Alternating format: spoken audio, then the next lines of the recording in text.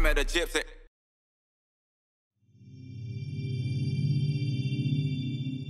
So what are you thinking when you're on the bike riding style wise? Like, what are you trying to do? Like when you're in a moto and what I'm thinking like, in the moto. What is good to you? What's good riding to you? Like, cause I'm training right now and I'm doing my most riding I've ever done, and I'll do a 20 and then I'll be like, for my second lap's always my fastest lap.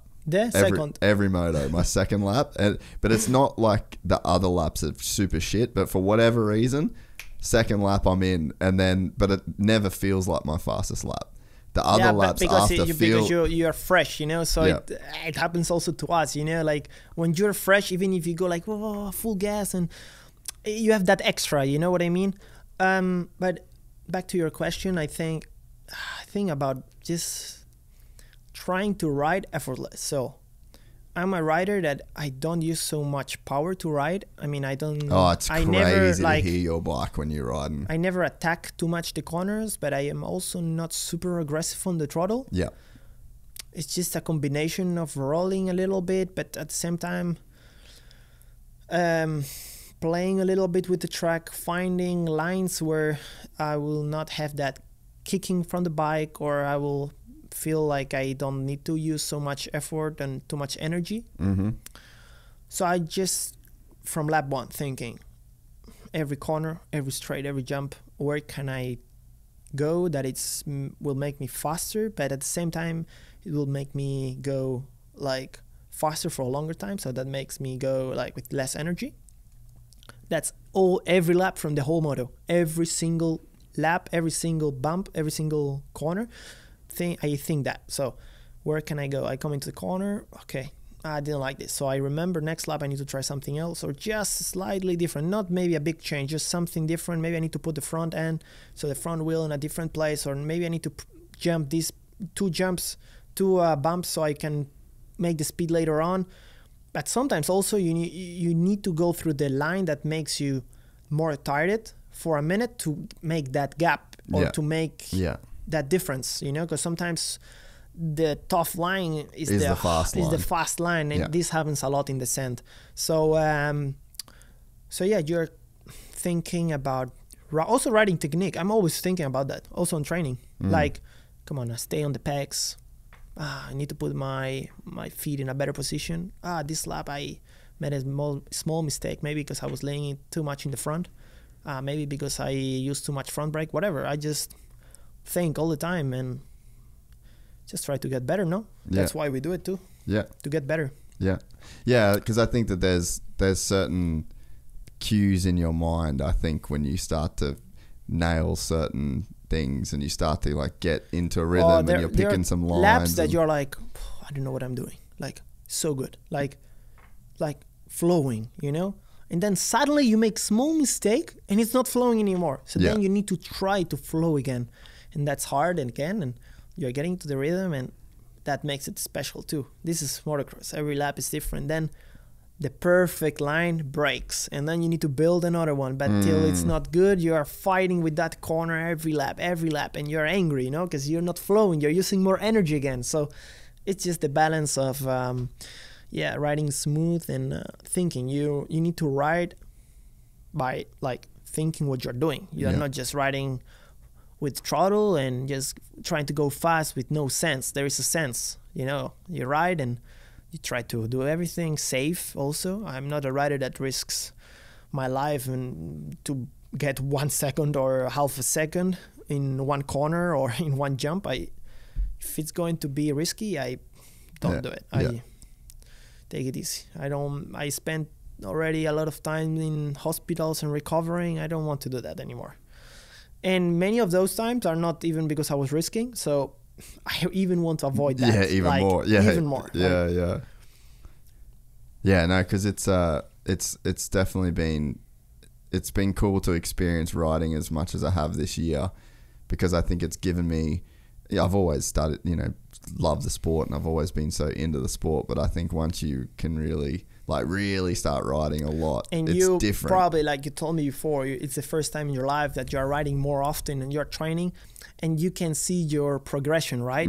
For me right now, it's very I can feel my progression, but it's very small steps. Like maybe it's just the entry of the corner a little bit faster, and then you're like, oh, maybe I was a bit faster than yesterday. Yeah, maybe, or maybe not. You know, it's hard to say. But with you have like a bigger range of improvement, and quicker. Like you can get to like a better level. Maybe in 2 weeks you're much faster than you were yesterday. You know what I mean? Yeah. And it's cool. That's a cool thing about motocross too. You know that.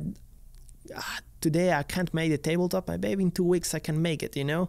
And then you like it because you see yourself improving. That's cool, right? Oh, 100%. And it just gives you such a more respect for you guys. Like, not that I've ever thought I didn't have respect, but I think that you just get even more. And like, even one thing that's really been crazy for me is like my perspective on privateers that do it all themselves, because like essentially I'm just a privateer with a job that's trying to ride like 3-4 days a week, wash my bike, change the filters, change the oil. You ride a lot actually, right? At the moment, 3-4 days is like a pro. Yeah, and I'm sore every day, and you got to get up, and I'm like running when I'm sore, and then I'm like, I ran on Saturday morning before I went to Glen Helen.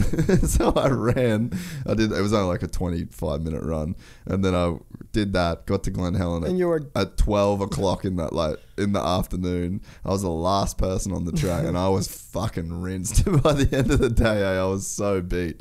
But I'm just like, man, these guys are savages. Like what they go through, and I'm not even doing...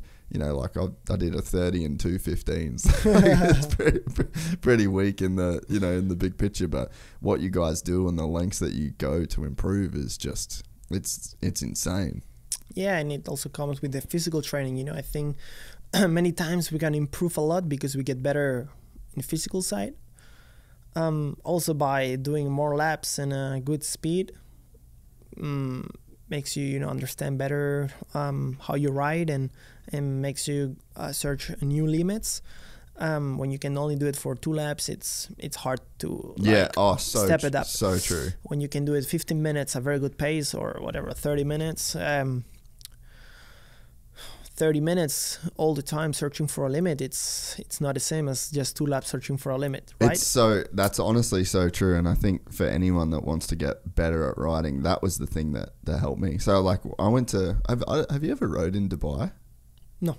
Dude, the track there, if you ever get to ride there, I actually have a Gas 450 if you ever want to ride it in Dubai, if you ever do a stopover. But I bought a bike there. We were there for like 3 or 4 months at the start of the year. And I just put my watch on my handlebars, and 20 minutes I'd stop. And dude, at the start, like the track is 7 kilometers long. Jeffrey's actually been there before. 7 kilometers long of just the dry desert sand, and it's all whooped out, all up and down dunes. Like I had 2 huge crashes the first week I rode there because I fucking forgot where I was. Yeah, so like it's so long. Couldn't remember. I thought there was like a dune that I jumped to the right because I thought it was a right hand turn. I just jumped sideways into a set of sand whoops.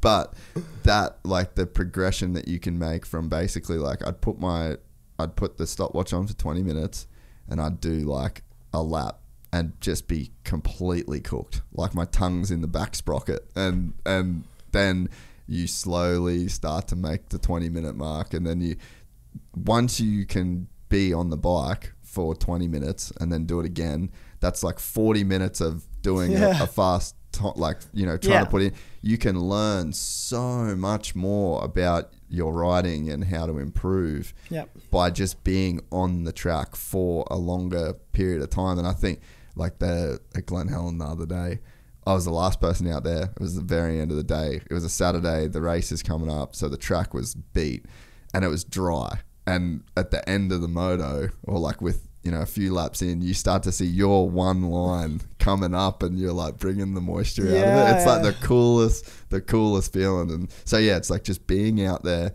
being in the game as long as you can. That's the thing that gives you so much more improvement. Yeah, that's also, I mean, with us too. When you ride, and you always need to try and think when you're on the bike and ride with the head and just try to see where you can get better, because I think it's something that the rider needs to feel too, you know. Yeah. Sometimes you're getting into a corner and you feel like that's your limit, and it's like, all right, if that's my limit, I will search it somewhere else. You know what I mean? Yeah. And it will take some time, and then maybe whatever more time ahead, maybe you can get faster into the corner because you feel more comfortable. So sometimes also you need to know very good your limits, and if you feel like you're already like on your maximum, just take it easy, you know. Don't risk it. I mean, motocross, we all know it's a very for injuries and stuff, it's a difficult sport. It's dangerous. So we also need to think good when we ride and be clear, you know, a clear mind when we are riding. We're excited to announce the launch of our new membership site, gypsytales.com, packed with exclusive content and perks that you won't find anywhere else. This is your chance to become a part of the Gypsy Gang. And as a special bonus, if you sign up to an annual membership, you'll be entered into the draw to win our custom-built TC125. Gypsy Gang.